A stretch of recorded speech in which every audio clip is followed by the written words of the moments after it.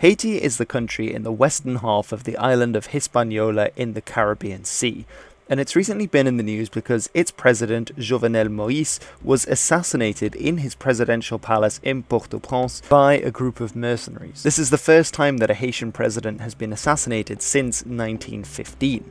In this video, I'd like to pose the question of who might have been behind this act of terror, this murder of a head of state, and also to look back at Haitian history and to see if these are the same historic patterns that are being repeated. As such, this video might be quite long, so I'll leave timestamps in the description for if you want to look at a precise part of Haitian history, or whether you want to get straight on and look at this new case that's happening now. Before getting into that, a quick word from today's video sponsor, which is Magellan TV. Magellan TV is a paid-for video streaming service with thousands of different documentaries that you can gain access to with a small monthly fee. They cover many different topics like science, nature, and history. I'd like to recommend one in particular today, which is from a series called The Evolution of Evil that looks at famous dictators. The specific episode that I think you should take a look at is about Papa Doc, or Francois Duvalier, who I will be mentioning later on in this video, but this episode takes a close look at his life and his terrible deeds as a dictator in Haiti, and also of the more colourful but completely ruthless aspect to his character. So it's a really great watch, and you can have access to this and many other documentaries on similar topics by going to Magellan TV. There's even a special offer for viewers of this channel. You can either go to the description or simply type try.magellantv.com/historywithhilbert for a free month of premium membership. It's really worth checking out, so do check it out because that does help out the channel as well, and you can get access to all these great documentaries. But anyway, let's dive into it. As I mentioned, the first part of this video, and by far the largest part, will look at the general history of Haiti before looking at the more recent events with the assassination of the president. People have been living in Haiti since around 5000 BC when they crossed over from mainland South America. One of the largest of these groups that came over and culturally influential were the Taíno people, who came over from mainland South America and who left rock art from a very early period when they were there, mixing with other cultures that had also crossed over. And in fact, the name Haiti itself comes from a Taíno word, and there are still traces of the Arawakan language that was spoken by them in the modern day Haitian Creole, although there is no real separate native group anymore on the island. Taíno society was governed by a cacique, which roughly translates to chief in English, and there were about 5 large chiefdoms or caciquedoms on the island of Hispaniola when the Spanish arrived in 1492 with Christopher Columbus, which of course vastly altered life for the Taíno people there, as they were soon fighting unsuccessfully against the Spanish as well as against European diseases that were brought by them. The Spanish called the island Hispaniola, which is still what the entire island is called today, and they settled a few different places on the island as important refueling stations between Spain and the rest of the New World. One of these places, and the largest colony, would be called Santo Domingo or Saint Dominic, and just as in other places in South and Central America, the native Taíno people on Hispaniola would become enslaved and abused by the Spanish. The Spanish, of course, were not long alone in the New World as a European power, and soon the island bases became attacked by the likes of the French, English, and the Dutch, often as privateers or buccaneers. And as such, and because the Spanish were more involved in the continent of South America, Central America, and taking riches from empires there, like the Aztecs and the Incas, they focused their settlements more on the eastern 2/3 of the island, and this meant that the western part of the island actually became settled by some of these largely French buccaneers, who were quite successful in convincing other French colonists from other colonies in the New World to come and settle there, as it was good ground to be growing tobacco and sugar and other luxury resources like that. And eventually the French became involved, the French crown itself, and claimed it as one of their colonies, and they often fought skirmishes against the Spanish, who of course were in the western 2/3 of the island. That is until 1697 with the signing of the Treaty of Rijswijk, which officially split the island between the two powers. Hold on a minute, Rijswijk, that's not that place near Den Haag, is it? So that means it's...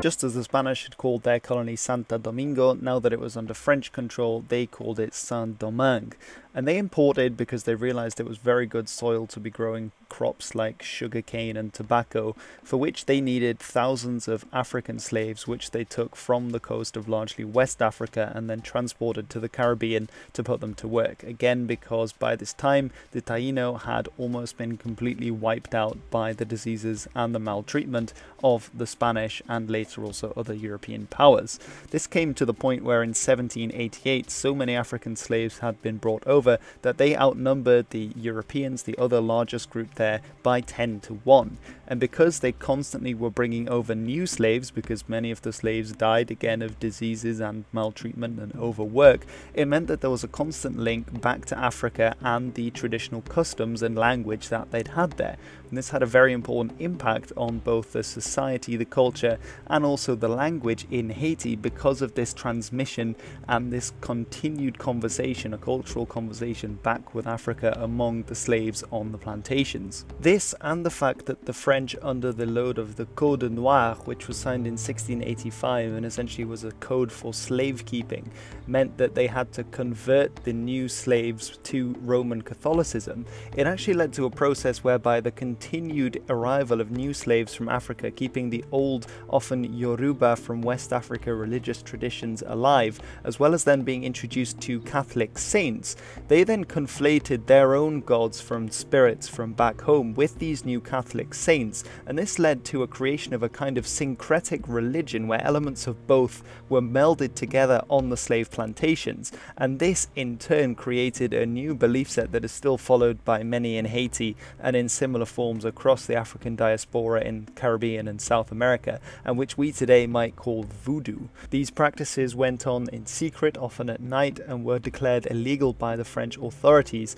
and there was a great deal of misunderstanding about what exactly was going on, as well as some aspects of the African religion that we today would consider to be particularly barbaric that went on during this time, and that caused a lot of misunderstanding between the two different groups in Haiti. A lot of the time as well, slaves would escape into the wild interior. They would be called Maroons and would sometimes launch raids against the population there. And over time as well, there was also a breakdown of the racial hierarchy, with the European white colonizers being there on the plantations, as well as then having the slaves. And there was a group that grew to be free people of color, or as they were called in French, gens de couleur. Gens de couleur, while having a few freed black people, were mostly made up of people with one white parent or one black parent, or of mixed races ancestry, and they would be treated depending on the percentage of which racial makeup that they had. And so they formed a kind of middle category between the free white and the enslaved black people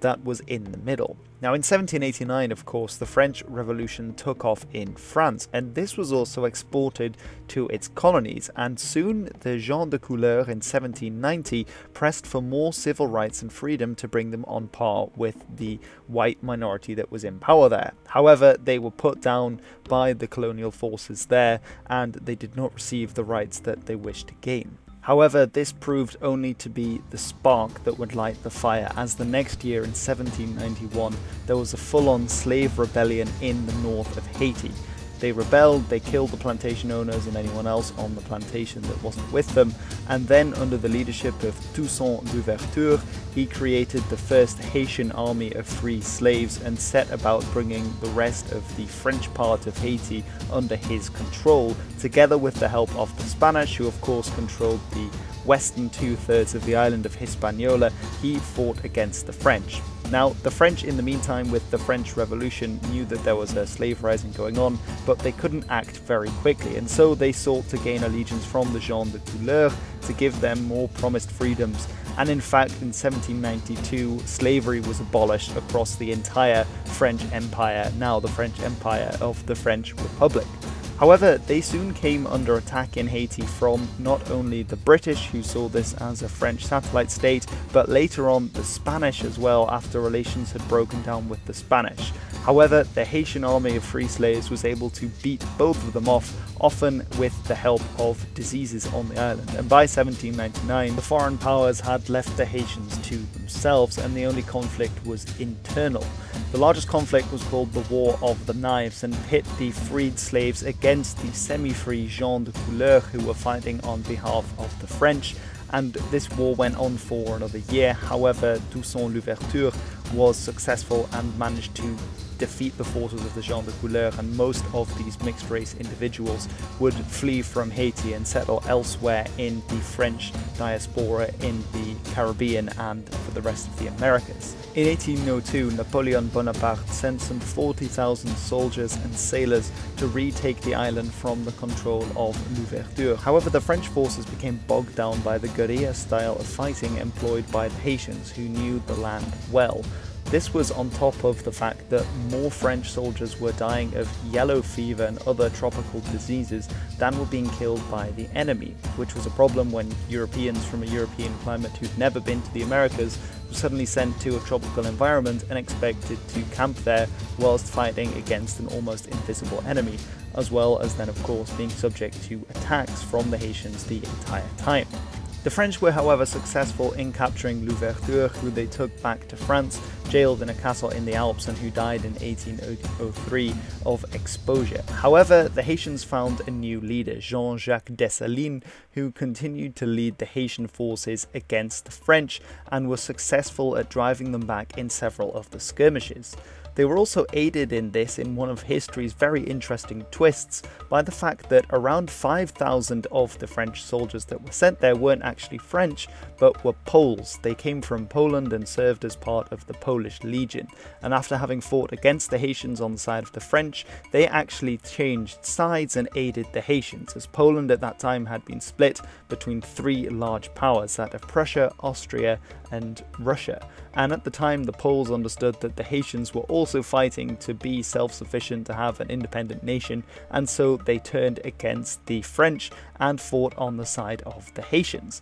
And this actually is only one small part of a very interesting history of Polish people in Haiti, which I think would be an interesting topic to make a video about, because also after the Haitian Revolution, they were given a special place and special treatment in Haitian society, and there are still people of Polish origin living in Haiti called Polish Haitians. So if you'd be interested in seeing that, then leave a comment in the comments below and let me know, and I'll make a video on the Polish contribution to Haitian independence. The Haitian army and their new Polish allies, as well as with the effect of largely yellow fever but also typhoid and other tropical diseases, managed to inflict around 24,000 casualties on the French when they were trying to invade Haiti. And in 1804 the French gave up and Haiti had, in essence, declared its independence from France. This was especially after the Battle of Vertières, in which a French standing army was soundly defeated. This war was known for its cruelties on both sides, the French treating the prisoners of war incredibly harshly and treating them as runaway slaves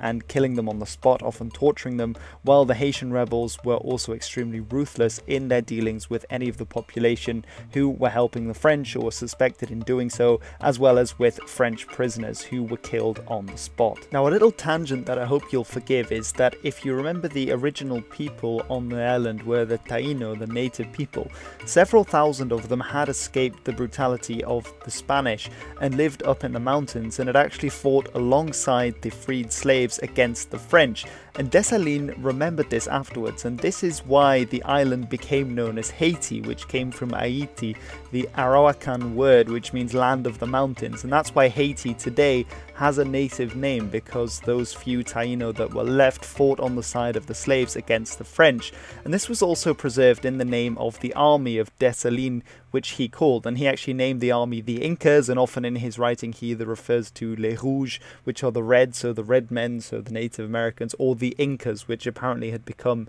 a name for the natives, even though they aren't the Incas of Machu Picchu and Cusco from Peru, obviously, but this was just a name that he gave them. But he also called the Haitian army first the Incas, then the Army of the Sun, and later the Indigenous Army, in honor of those Taíno who had fought on his side. Now, this is all nice and good, but Dessalines also decided to massacre the remaining whites on the island, even those that had actively helped them and been sympathetic to the slaves during the time, and he had them massacred, leading to the deaths of around 4,000 people, with the exception of course, the Polish soldiers that I could make a separate video about, and some of the German colonists that were also on the island. The power seems to have gone to Dessalines' head as he decided to crown himself as Emperor Jacques I of Haiti, and he was soon ousted in a coup and killed in 1806. Following the death of Dessalines, Haiti split into two, with a kingdom developing in the north, an absolutist state, while in the south there was a more liberal republic. Very interestingly, in 1815, the south gave help to Simon Bolivar, who would lead to the independence of many of the South American nations, becoming Gran Colombia, and gave him support that was crucial to his victory as well as to other revolutionaries in South America. The split state of Haiti didn't last very long, as in 1821 the two were reunited into one Republic of Haiti. Now in 1825 the French, which at this time once again had a monarch, sent a large fleet in order to recapture Haiti, and the Haitians knew that they would not be able to fight off this attempt, and so instead they got to the talking table, and France promised that they would recognize Haiti in exchange for a vast sum of money, and this sum of money was around 150 million French francs, which was an enormous amount and which the Haitians couldn't pay off all at once. However, the Haitians agreed, as this would lead to the security of their independence, the recognition of their independence by the French, which they had not yet done, and so they took it on. But to pay it off, they had to take out loans at very high interest from several Western nations. Now this was quite difficult because they did not have the money to pay them back, and with the high interest it meant that it impoverished Haiti for centuries to come, and arguably the poverty in Haiti that is seen today, as well as being due to corruption and several other factors, is largely down to this debt that they had to pay back to France and to those foreign investors as well, and it wasn't paid back in full until 1947. Now, they were also not recognized by many large Western powers like the United States for several reasons. The United States, for instance, was blocked from formally recognizing the independence of Haiti for several centuries because actually until 1861, Southern senators feared that by recognizing a nation that had been established by revolting black slaves, the same would happen. And of course, with the amount of slaves on plantations in the southern states, it meant that they didn't want to recognize such a state as Haiti. But in 1861, when the Confederacy split off from the United States, it meant that it could pass, and so the northern senators allowed it to happen. Now in 1844, in the eastern part of the island of Hispaniola, as the freed slaves had been able to take over the entire island, an organization called La Trinitaria that wanted to regain independence for the Spanish-speaking colonists in the eastern part of the island rose up and rebelled against the Haitian government and formed their own nation, which would become the Dominican Republic. In 1849, another emperor in Haiti was declared, and he was called Emperor Faustin I, and he attempted to regain the eastern part of the island by fighting against the Dominicans, but he was soundly defeated, and soon after in 1859 he was killed and ousted from power. The rest of the 19th century would be politically rather unstable, although relations with the Dominican Republic did solidify and they agreed to recognize each other's mutual independence, and this ended the Haitian idea of controlling the whole island of Hispaniola. There was also some modernization in terms of the economy and the infrastructure in Haiti, although as we'll see, that didn't really get very far indeed. However, by the start of the 20th century, they were still paying off these debts and the country was extremely politically unstable. And this started largely in 1911, as from 1911 to 1915, over 6 presidents were killed in assassination attempts in Haiti, which marked the incredible unstable nature of the period. Now at this time, German colonists, who were only around 200 in number, had a disproportionate amount of power and controlled around 80% of the land through marrying into Haitian families, as Haitian laws said that foreign citizens couldn't own the land. But by marrying into Haitian families, these German colonist families were able to have a very large amount of influence over the island's politics and economy.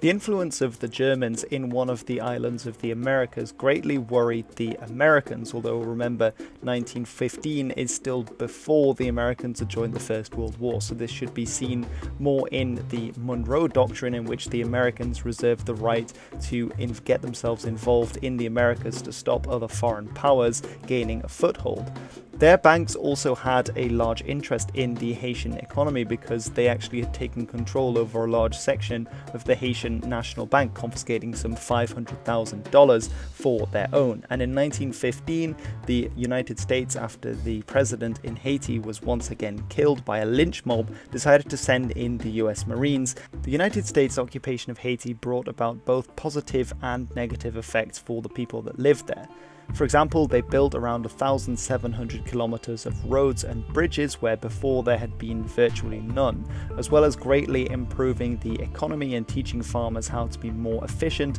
as well as introducing new crops that could be sold on an international market. However, many of these roads and infrastructure projects were built using the corvée system, which essentially meant that random people could be dragged from their homes, often at gunpoint, and forced to build them on pain of death. This is on top of the fact that around 3,000 Haitians were killed by American soldiers during their occupation. This led to mounting pressure for the United States to pull out, and in 1930 they promised to do just that, leaving the island in 1934. However, the weakened state of Haiti would be revealed as there were tensions along the border with the Dominican Republic, where the dictator Rafael Trujillo used a hatred of Haitians, many of whom lived along the border strip with the Dominican Republic and across the border, to gain a kind of populist momentum. And he called out what became known as the Parsley Massacre, in which 20 to 30,000 Haitians living across the border in the Dominican Republic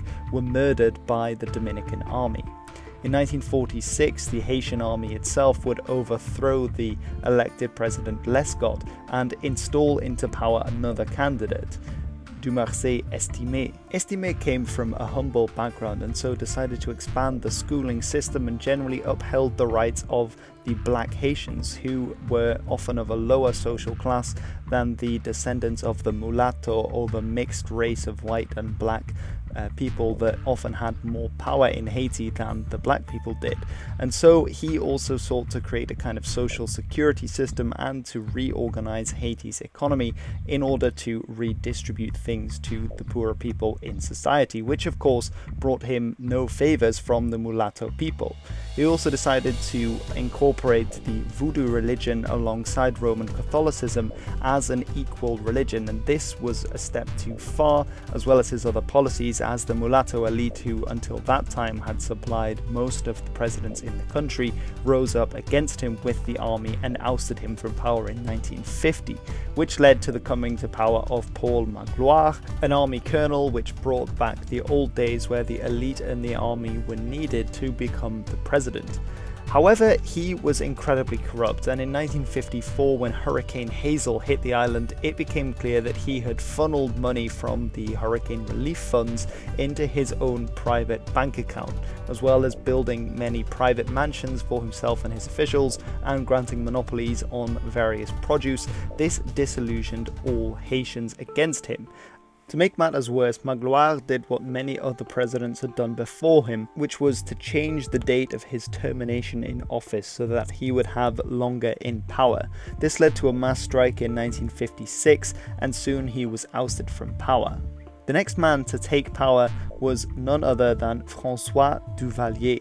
He is an incredibly famous figure, and he is featured in a documentary that will be linked in the description below on Magellan TV, but he is more commonly known as Papa Doc. And this was because his son would later also become a dictator, but he was in fact a doctor, and that's why he was known as Papa Doc. And he became quite a figure in Haiti, and he was not very well known, but he sought through underhand means to get the military on side, and because the military were hosting the next election, it essentially meant that all avenues steered to him, and so he won very comfortably in that election and therefore became the president of Haiti. It soon became clear, however, that he did not have the best interest of the Haitian people's health at heart, as he founded the VSN, or Les Volontaires de la Sécurité Nationale, who became more commonly known by their Haitian Creole name of the Tonton Macoute, which is called after a kind of spirit or deity that is worshipped in the voodoo religion on Haiti, that would come and take naughty children and basically beat them in a sack, as this is what they ended up doing to many of the people in Haiti. And it's estimated that in about a decade's time they had murdered around 30,000 Haitians, as well as using sexual violence and intimidation to cow the Haitian people into following his lead. Duvalier also promoted the voodoo religion and was an avid practitioner himself, and it's often been said that he himself was some kind of voodoo priest. While this is not known for certain, it's certain that he did promote this image as being a man of the people, and also incorporated many hongan, or these priests of the voodoo religion, into the tonton macoute. Duvalier promoted the black middle classes and actively assaulted those of the mulatto elite that had ruled for such a long time, causing many of them to leave Haiti for mainly the United States in search of a more secure future, which worsened Haiti's economic problems as it was a kind of brain drain, as these were the more skilled laborers and people of science that were leaving the country. In 1964, Duvalier proclaimed himself president for life, and there were no more elections. However, in 1971, he died, so it turned out to be a short period. However, he was followed by his son, Jean-Claude Duvalier, who is more commonly known as Baby Doc, as he was Papa Doc's son. He continued to be fairly brutal in his repression, although compared to the reign of François Duvalier, his father, it seemed to be a little more lenient. However, he soon got into trouble by marrying a mulatto woman when his father had been so against the mulatto elite, especially when it became public that this wedding ceremony had cost around $3 million when most Haitians were living in poverty. This, coupled with an outbreak of swine fever, an AIDS epidemic in Haiti, as well as in 1983, the Pope at the time calling out the regime and saying that he should step down, led in 1986 to a general revolt against his regime, and soon the army had turned against him and he fled. The army then took control, and there was a range of different candidates that came and went in 1987. One of the most shocking events being the massacre of around 300 people in the Haitian capital who were lining up to vote when the army tried to take power and to rig the election once again. Things that kept occurring until 1990, when winning 67% of the vote was Jean-Bertrand Aristide. Although his agenda of reform greatly worried the elite and the army, and in 1991 he was ousted by the military once again, who then began cracking down on all dissenters in Haiti from 1991 to 1994, killing an estimated 5,000 people. This caught the attention of the United States, who in 1994 sent a mission to intervene in Haiti and thus overthrew the military dictatorship there. Aristide was able to return, and in the 1995 election his political partner René Préval won the election. However, the two men fell out, and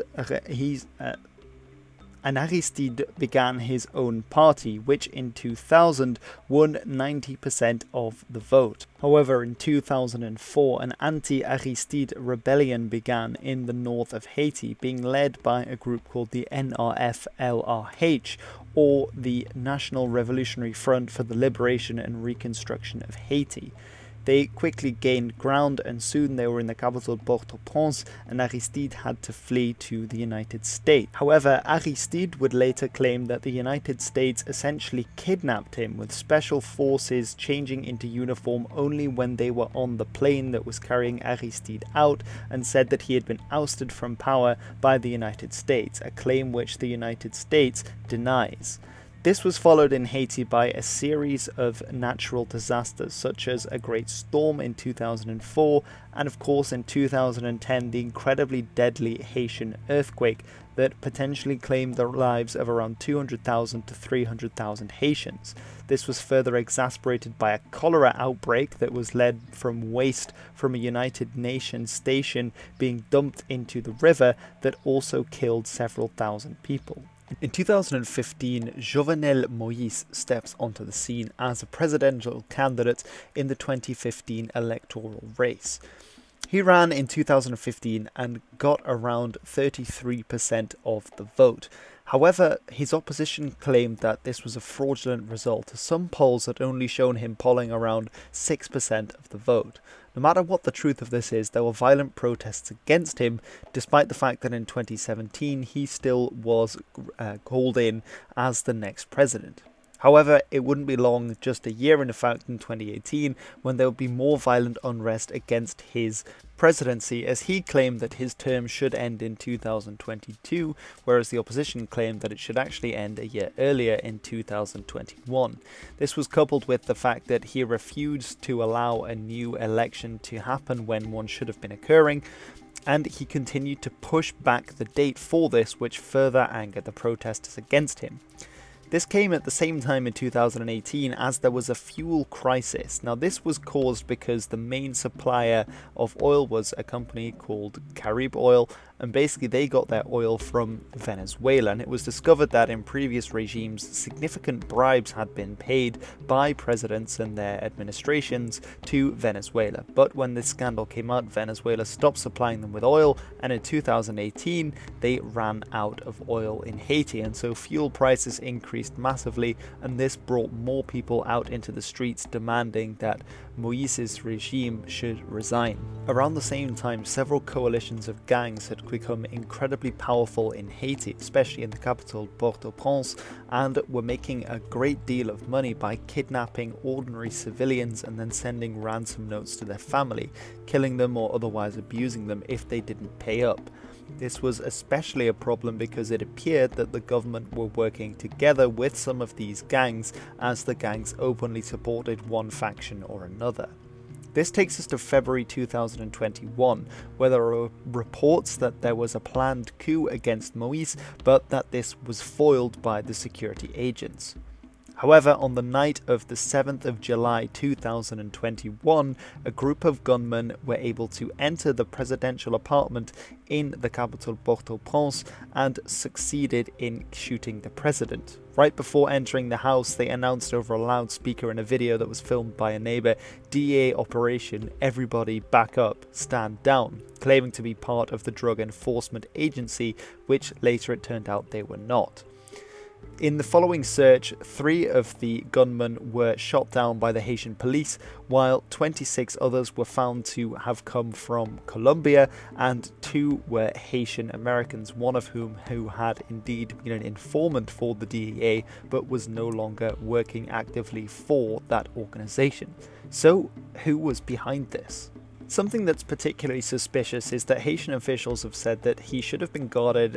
at all times in his apartment by around 100 security personnel, but none of these personnel were killed and none of them were injured during the assault, which seems very suspicious given the fact that there should have been so many of them on guard at the time, and it perhaps indicates that this was somewhat of an inside job, if not a complete inside job in and of itself. Of the Colombians captured, most of them appear to have been ex-servicemen of the Colombian army, although they were now working for a private mercenary organization, and the Colombian government doesn't appear to have any real motive at overthrowing the Haitian president, as is clear yet. The current top suspect of the Haitian police is Christian Sanon, who is a Haitian who is living in South Florida and working as a doctor, who had said that he wanted to overthrow Moïse and had for this purpose contracted a security firm to provide men to ensure his safety when he thought that the Haitians would lead a revolt against their leader. It does all sound very 19th century, but this is what the story is that the Haitian government are going for. The security firm was called CTU Security, which was a Colombian organization but based in Florida in the United States. They indeed contracted to hire the mercenaries that were later caught at his house after having assassinated him. However, these mercenaries themselves claimed that they had been contracted as bodyguards, not as assassins, that they were meant to be guarding him and then to go in and to arrest him. However, when they got there, they claimed that they found him dead already, which, if there's any credibility to the story, perhaps indicates that this was an inside job, which also corroborates the fact that none of the official bodyguards there were injured or killed, and that they instead were there to take the blame, as they thought they were just going in to arrest him. However, they went in extremely heavily armed, so whether this story is more believable is up to you. Another to be arrested was Gilbert Dragon, a former leader of the NRF-LRH, who had brought an end to the Aristide regime in 2004, and so it's possible that he was also involved in this plot, but the gangs that I mentioned earlier as well also were extremely involved in the political situation in Haiti, and it's possible that they too had a hand there, either to get at one another or to overthrow the regime. But not much is incredibly clear at this stage, and so we really don't know. I'd be curious to hear your ideas about this in the comment section. Have I overlooked any major details, as there seem to be a lot of different lines that are going into this, but I thought it would be an interesting opportunity to talk about the history of Haiti with you all here today. So this has been my video on the history of Haiti and a little bit about the recent events that have happened on, I say on the island, it should be on the part of the island that is Haiti. Do let me know in the comments below if you are interested to see a video on the Poles that fought for Haiti's independence, and also what happened to that community after Haitian independence, as there are still some Poles living there. I'd also be interested in looking a little bit more about the voodoo religion, because I find these religious practices very interesting, but there are many videos I need to make at the moment. Anyway, do check out Magellan TV as well, who kindly sponsored this video and their documentary on Papa Doc. And before too much longer, I will say I have been Hilbert, and this has been The History.